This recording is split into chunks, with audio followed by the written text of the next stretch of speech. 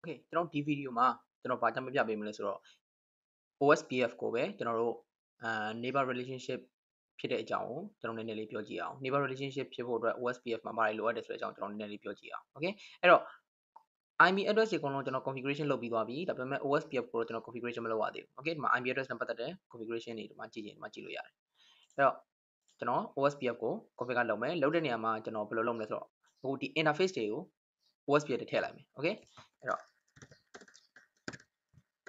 router 1မှာဆိုလို့ရှိရင်နှစ်ခုရှိတယ် interface first ethernet 0/0 က IP OSPF 1 area 0 okay area 0ပဲအကုန်လုံးသုံးမယ် first ethernet 1/0 ကလည်း IP OSPF 1 area 0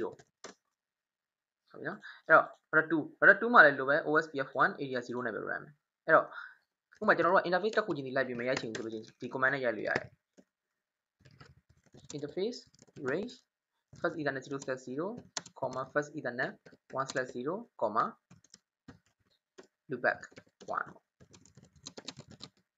area 0 okay ဒါကျွန်တော်ဒီလို command နဲ့ရိုက်လို့ရတယ်ဟိုကိုယ် practice machine တော့မရိုက်နဲ့ဒီကောင်နည်းနည်းလေးသိပြီးအမှားမခံဘူး router 3မှာဆိုလို့ရှိရင် router 3မှာဆိုလို့ရှိရင် brief နဲ့ကြည့်ရင် okay အဲ့တော့ router 3ရဲ့မှာဆိုလို့ရှိရင်ကျွန်တော်ဒီ first ethernet 0/0 1/0 က OSPF ထဲမှာ0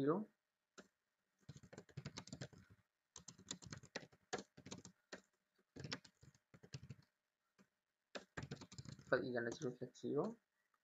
first ethernet 1/0 IP OSPF 1 area 0အဲ့တော့ router 4မှာဆိုလို့ရှိရင်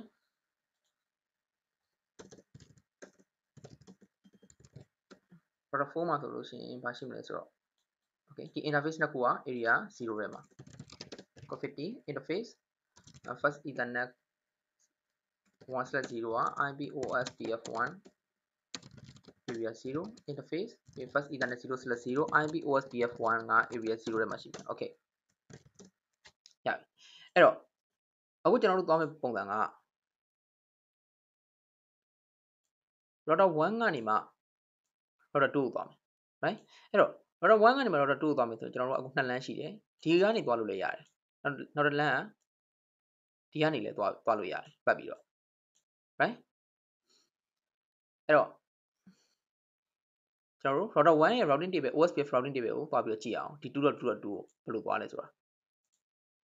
အဲ့တော့ QIP route OSPF နဲ့ကြည့်မယ်ဆိုလို့ရှိရင် 2.2.2 ကိုသွားတာ okay 10.1.1.2 okay သူကဒီကနေသွားတယ်ဒါပေမဲ့ဒီလမ်းကြောင်းကလည်းသွားလို့ရတယ်ဒါပေမဲ့ဒီလမ်းကြောင်းကိုသူရဲ့ routing table မှာသွားကြည့်မယ်ဆိုလို့ရှိရင်မတွေ့ရဘူး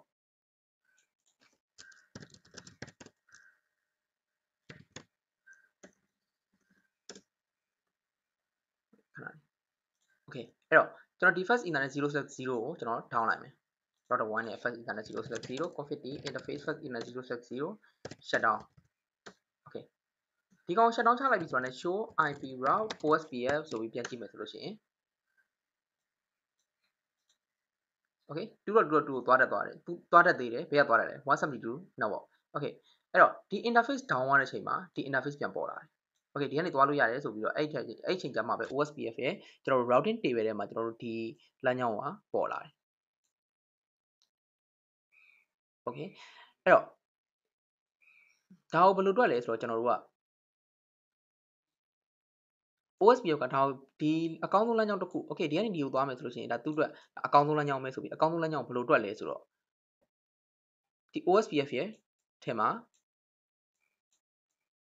LSDB လို့ခေါ်တယ် database ရှိတယ်အဲ့ database ကဘာကိုပြောရလဲဆိုတော့ LSA packet တွေစုထားတဲ့နေရာဒီလိုပြောရင်ရှင်းမှာမဟုတ်ဘူးအဓိကကျွန်တော်တို့စာအုပ်တွေထဲမှာဆိုဘယ်လိုရေးထားလဲဆိုတော့သူကဒီလိုမျိုးလေးကျွန်တော်ငယ်ငယ်တုန်းကစားတဲ့ဟာလေးလေဒီလိုအတုံးလေးမြေပုံဆက်တဲ့ဟာလေးဒီလိုမျိုးလေး okay အဲ့ဒါကိုသူက LSA လို့ခေါ်တယ် okay ဒီအတုံးလေးတွေအများကြီးကိုသူဆက်လိုက်တဲ့အချိန်မှာဘယ်လိုဖြစ်သွားလဲဆိုတော့ကျွန်တော်တို့ကဒီလိုကြီးမြေပုံကြီးတစ်ခုဖြစ်သွားတယ် အဲ့တော့ဒီမြေပုံတစ်ခုကိုကျွန်တော်တို့ကကြည့်မယ်ဆိုလို့ရှိရင်ကျွန်တော်တို့က GPS လို့ပုံစံမျိုးပဲဥပမာဒီနေရာတစ်ခုသွားမယ်ဆိုလို့ရှိရင်လမ်းကြောင်းတွေအများကြီးရှိတယ်ဆိုလို့ရှိရင်ကျွန်တော်တို့ကသိတယ်ဥပမာကားမောင်းနဲ့ကားမှာ GPS တက်ထားတယ်ဆိုလို့ရှိရင်โอเคဘယ်လမ်းကြောင်းအောင်မောင်းရင်အကောင်းဆုံးလဲဘယ်လမ်းကြောင်းကသွားလို့ရှိရင်အဆင်ပြေမလဲဆိုတဲ့ဟာကိုကျွန်တော်တို့ကသိတယ်ဒါဘာဖြစ်လို့လဲဆိုတော့ကျွန်တော်တို့ကဒီ GPS ကိုကြည့်ပြီးကျွန်တော်တို့ဆုံးဖြတ်တာဒီလိုမျိုးပဲ OSPF ကလည်းသူ့ရဲ့ဒီ LSA packet တွေအများကြီးဒီ LSA packet တွေစုထားတဲ့ဒီ LSTB လို့ခေါ်တဲ့ database ကြီးကနေသူကဒီ database ကိုကြည့်ချင်းအပြင်သူကဘယ်လမ်းကြောင်းအကောင်းဆုံးလဲဆိုတာကိုသူကတွက်တယ်အဲ့တော့သူကဒီလမ်းကြောင်းအကောင်းဆုံးဆိုတာကိုသူကသိတယ်အဲ့ဒီဟာကိုကျွန်တော်တို့ဘယ်လိုခေါ်လဲဆိုတော့ဒီတွက်တဲ့ algorithm ကို OSPF algorithm လို့ခေါ်တယ် OSPF ကဘာလဲဆိုတော့ shortest path first okay shortest path first algorithm လို့ခေါ်တယ်အဲ့တော့ router 1ကနေမှကြည့်မယ်ဆိုလို့ရှိရင်သူ့ရဲ့ LSTP ကိုသူကကြည့်လိုက်တဲ့အချိန်မှာဒီ 2.2 ရောက်ဖို့အတွက်ကိုသူကလမ်းကြောင်းတွေအကုန်လုံးကိုမြင်ရတယ်ကျွန်တော်တို့ GPS ကိုကြည့်တယ်လို့မျိုးပဲဘယ်မှာသွားကြည့်လဲဆိုတော့သူကသူ့ရဲ့ LSTP ကိုသူကသွားကြည့်တာကြည့်တဲ့အချိန်မှာ okay ဒီ 2.2 ရောက်ဖို့အတွက်လမ်းကြောင်းတွေအများကြီးတော့ရှိတယ်ဒါပေမဲ့ဘယ်လမ်းကြောင်းအကောင်းဆုံးလဲဆိုတော့သူကရွေးတယ်တကယ်လို့ဒီလမ်းကြောင်းပြတ်သွားတယ်ဆိုတော့မှသူကတခြားလမ်းကြောင်းသူကဒုတိယကောင်းတဲ့လမ်းကြောင်းကိုသူကရွေးတယ်အဲ့တော့ဒီလမ်းကြောင်းပြတ်သွားတယ်အခုချိန်မှာကျွန်တော်ဒီလမ်းကြောင်းပြတ်သွားပြီပြတ်သွားတဲ့အချိန်ကျတော့မှသူဒုတိယအကောင်းဆုံးလမ်းကြောင်းဖြစ်တယ်ဒီလမ်းကြောင်းကိုသူကရွေးပြီးတော့ဒီလမ်းကြောင်းကနေပတ်ပြီးသွားခိုင်းတာโอเคအဲ့ဒါကိုကျွန်တော်သိရမယ်နောက်တစ်ခုကကျွန်တော်ပြပြချင်တာပါလဲဆိုတော့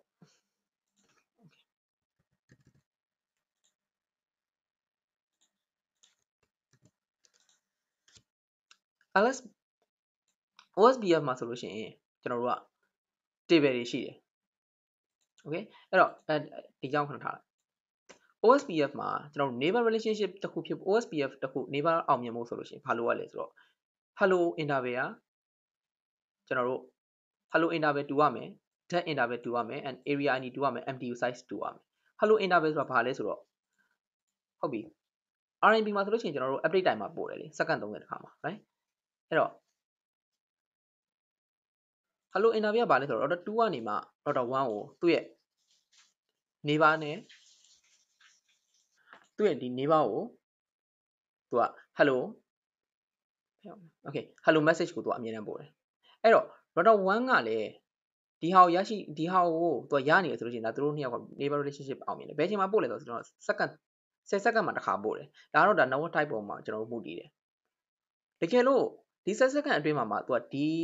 router 2ကနေမှပို့တဲ့ hello packet တွေရောက်မလာဘူးဆိုလို့ရှိရင် router 1ကဘာလုပ်လဲဆိုတော့သူကစောင့်တယ်ဘယ်လောက်စောင့်လဲဆိုတော့ပုံမှန်အားဖြင့်ဆိုလို့ရှိရင်ကျွန်တော်တို့က10စက္ကန့်ရဲ့4စ okay ဒီမှာ10စက္ကန့်ဆိုလို့ရှိရင်အောက်က dead interval က40ကျွန်တော်ဒီမှာ30ဆိုတော့ကျွန်တော်မှားရေးထားတာ okay 40စောင့်တယ်တကယ်လို့ဒီokay အဲ့တော့ဒီဘက်မှာလည်းဒီဘက်မှာကျွန်တော်က hello interval ကိုကျွန်တော်ချိန်ထားတယ်ဒီဘက်ကိုမချိန်ထားဘူးဆိုလို့ရှိရင်neighbor relationship မဖြစ်ဘူး okay အဲ့ဒါကိုကျွန်တော်ပြမယ် okay config router OS okay interface ရောက်ဝင် IP OSPF hello interval ကိုအခုကသူက default အားဖြင့်ဆိုလို့ရှိရင်ကျွန်တော်ဘယ်လောက်ချိန်မလဲဆိုတော့ hello interval ကို10စက္ကန့်အောင်ကျွန်တော် okay 3စက္ကန့်ကိုတစ်ခါပို့မယ်ပြီးရင် dead interval ကို12စက္ကန့်ကိုတစ်ခါပို့ okay အဲ့ဆိုရင်ခဏဆောင်လိုက်အဲ့တော့ချက်ချင်း neighbor okay ကျွန်တော် first internet 0/0ကိုကျွန်တော်ခုန down လာတော့ပြဖွင့်လိုက်မယ် first internet 0/0 no shut ကြလိုက်မယ် okay state to app ဒါက neighbor app တာမဟုတ်ဘူးကျွန်တော်တို့ဒါ first internet 0/0 app သွားတာ okay ဒီ interface app သွားတာကြောင်ပြောတာကြည့်အောင် neighbor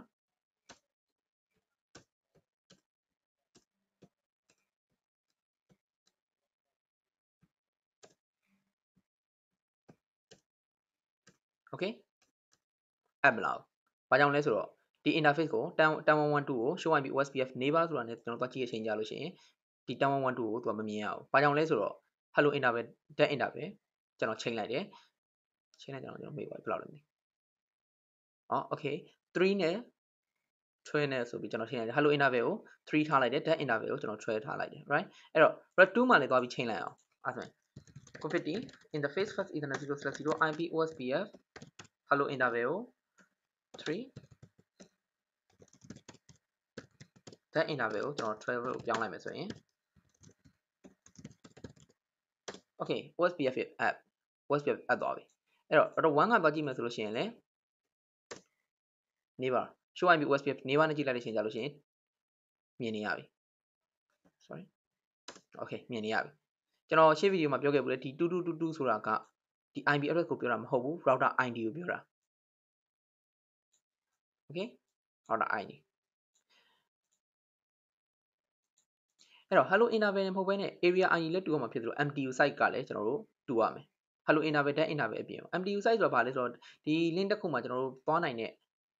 ပမာဏကိုပြောတာ data ပမာဏကိုပြောတာ okay maximum transmission unit ပေါ့အဲ့တော့ router ID ကသူကနဲ့သူအခုကျွန်တော်တို့ OSPF run လိုက်လို့ရှိရင် router ID က